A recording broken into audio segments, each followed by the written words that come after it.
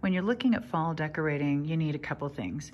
You need some beautiful, warm, neutral things with texture to anchor it, and you need some colors that make it pop.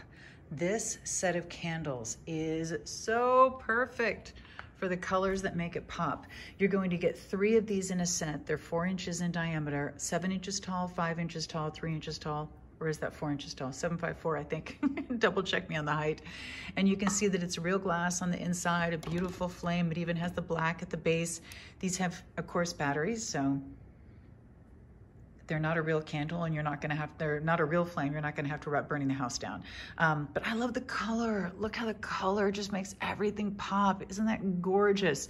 So you can just put this on its own, like you're seeing here. You don't even need anything around it. Look how gorgeous it is. Put it in a lantern, like you're looking at right there, or use it on a candle holder or on a little jug that looks like a candle holder.